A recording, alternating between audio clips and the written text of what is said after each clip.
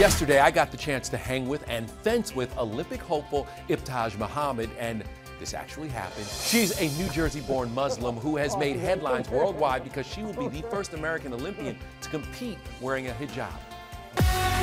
When I ran track or when I played tennis, where my teammates wear shorts or short sleeves, my parents would always have to adjust the uniform for me. And in each of those sports, I had a hard time, fitting in because I wasn't in uniform with my teammates. It's crazy to think that a fencing uniform that worked with her beliefs started it all, even landing her a spot on Time's 100 most influential people of 2016. I felt like it was a mistake. I was like, am I supposed to be here? Because everybody there, it seemed like, was a celebrity. And Chris Curtin tells us it's no mistake Team Visa picked Ibtihaj to join their squad. We've picked these athletes very carefully this year with an eye towards their story, not just their athleticism.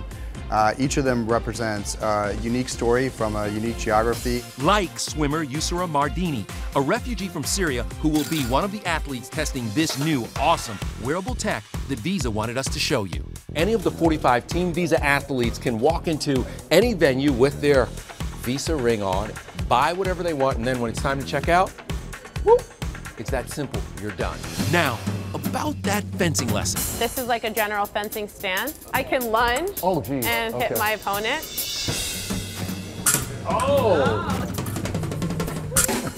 I'm gonna hang up my sword right now. I'm gonna give that back to you and I'm gonna give you that.